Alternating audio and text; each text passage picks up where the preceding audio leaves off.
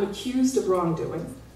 It doesn't ask for judicial review of the crime in question before starting or finishing deportation proceedings. In other words, I don't get to go up before a judge. And it doesn't acknowledge these little things that some of us used to have a long time ago, these little things called rights. Right? So police state pretty much does away with those three. And those three, right, political rights, habeas corpus, judicial review, they are, in some way, the things that we use in order to confirm and reinforce the fact that we're human and that we're fallible and that we can make mistakes. That judges can make mistakes, that police officers can make mistakes, that immigration officials can make mistakes, that our neighbors can make mistakes when they're guessing whether or not we've done something wrong or not. Right? So, in a way, and this is really what the Obama administration is urging upon us, is to cooperate with federal authorities, right, in order to continue to reinforce a police state. Now, it seems to me that if the objective at hand is a safer community, right, at least for me, I don't know about you, but a safer community is a community in which I feel I can trust my neighbors, my colleagues, my friends. The way I build trust is to know that if I approach someone to report a crime or ask for help because some injustice was done to me, that I won't be thrown in jail. But essentially, this is what Secure Communities is asking, right? That if you are an undocumented migrant, or if you're basically, it doesn't matter, right? We don't actually know. It's if you're brown, if you look like you don't belong here, then you get to be thrown in jail and possibly vulnerable to being deported. So if I want to build trust, then it seems to me that what I really want, right, is to know my neighbors, to be able to talk to them, to know that if I approach them, that if I'm a witness to a crime, that I can actually contribute, participate towards being a good neighbor without actually being penalized on it. Now, the other irony of this Secure Communities bill, mind you again, it's imposed upon us by the Department of Homeland Security, urged on by the Obama administration, is these are groups, presumably, right, democracy, groups supposedly representing us. So that they're urging us to turn in neighbors who don't quite look like us, who seem to be different, who seem to be from away. Right? Really quite a primitive impulse. It's not a bill that represents us, but rather it's a bill that urges us to turn on one another so that politicians can capitalize on our fear and xenophobic impulses in order to continually be reelected to office. So Secure Communities, this bill in fact, leads to insecure, unsafe, violent, and hostile communities. Renders it a police state and an insecure community. So that's all I want to say for the moment.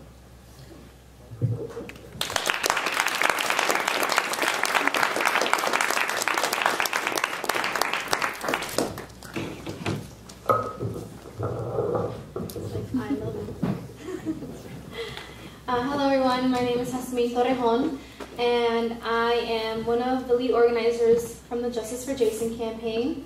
There are some other of the lead organizers here tonight as well, so hey guys. And right now, so I've started doing most of my community organizing through the Justice for Jason campaign, and right now I'm also continuing to do community organizing at a different level in the north end of Springfield through an organization called the North End Organizing Network. And so I just came from work and I'm really excited about, we're about to launch a campaign to start organizing in this community, and there hasn't been organizing for like over 50 years, so I'm really amped. But I want to talk to you about a little bit of J4J, and also let you know why I'm here today. And the reason why is because I believe this ordinance is a way to challenge the systematic inequality in our quote-unquote justice system. And in the Justice for Jason campaign, I and the other organizers really were in a battle with this justice system to help and support Jason be able to have his life back. And I know the majority of you probably know about Jason's case, but I'll try and give a brief overview. On February 3rd of 2008, Jason Vassell, who was a black student majoring in biology, and I think he had one more semester left before graduating, was in his dorm when two white men who were not students threatened him, yelled racial invective to him, and essentially started a racially motivated attack. In response to this attack, Jason defended himself with a pocket knife, injuring his assailants. Now, an important fact to know is that while these assailants, after they got injured, they still decided to come back towards Jason and tell him to finish the fight because they wanted to instigate this violence. And I think that's a very important thing to point out from the beginning. As a result, the person who was charged, despite being in his home, even though it's a dormitory room, that's his home, he was charged, and the other two white men were basically given a slap on the wrist. And he wasn't charged with just some, a little basic misdemeanor. He was charged with 2 Class A felonies that could have resulted in 30 years in prison if he was convicted of it. So here you have, to paint an even deeper picture, Jason himself was a man that didn't have even a scratch mark on his record, and 2 white men who had an extensive record of racially motivated attacks. The black man, guilty until proven innocent. The 2 white men with extensive histories.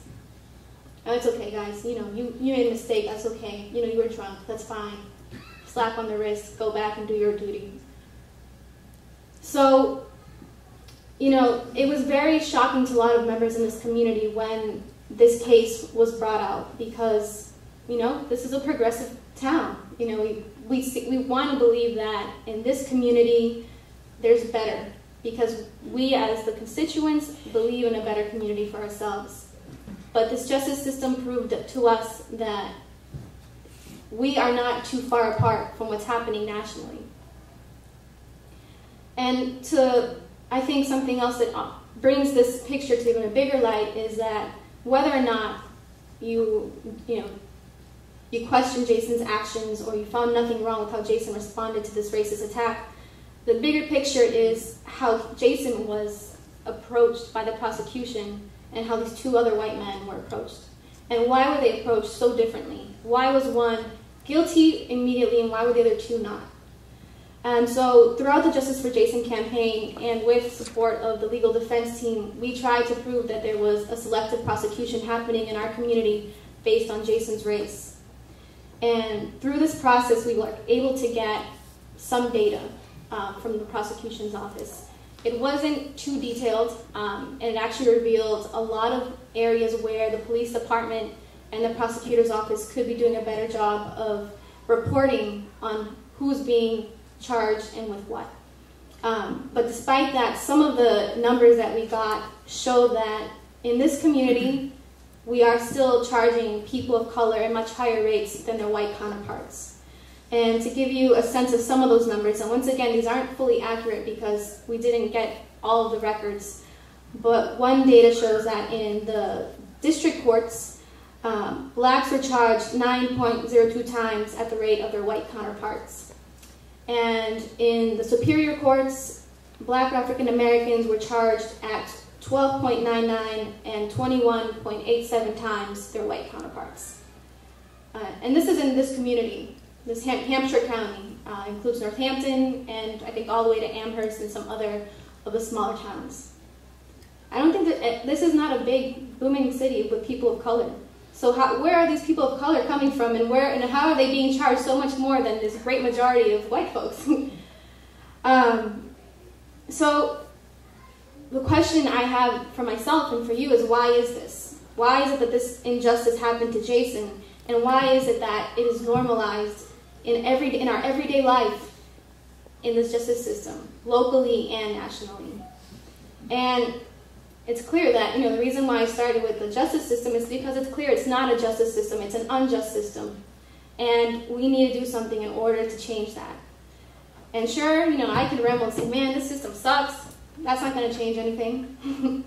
I could say we need to turn the system upside down and create something from the grassroots level. And yes, I believe in that and I will fight till the day I die for that. But it's not going to happen, immediately. It's not going to say I'm going to do this and then all of a sudden tomorrow we have this perfect system.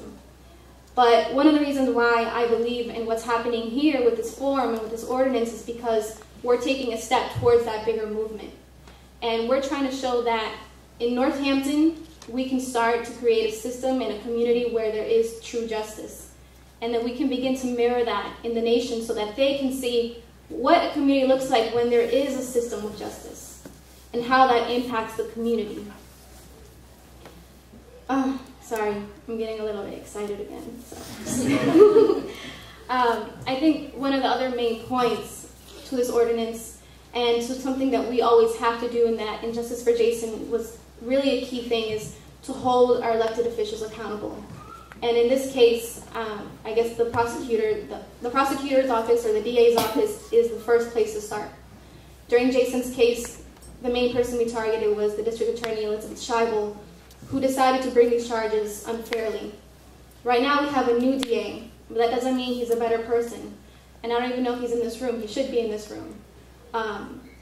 But we need to hold them accountable because they make promises and we have to hold them accountable to those promises. Otherwise, they stay in their office, they get their paycheck, and people get charged however they want them to get charged, and no one has a say in whether or not that's a fair thing to do or that they did it fairly.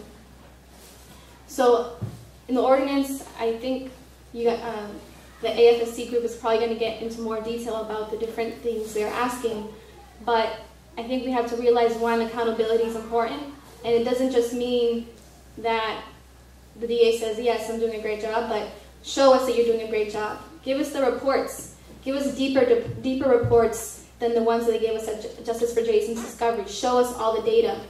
If you can't show us all the data, that means that you are not proud of the work that you're doing and you're afraid that you've been doing something wrong. So I'm going to move from that point. I think I've nailed it down a couple of times already, brought it to the floor. But, you know, I think we should envision this community and see it as a step in the right direction and see this ordinance as leading by example. And Northampton is a great community. I live here and I love it, but it's not in as bad conditions as communities like Springfield or in communities in the Midwest where racist prosecutions happen normally every day. And so I think we have to bear that in mind, but also be proud of the work that we're doing and hope that this catches on to those communities so that we can spread and we can continue building. So I'll leave it at that. Thank you very much.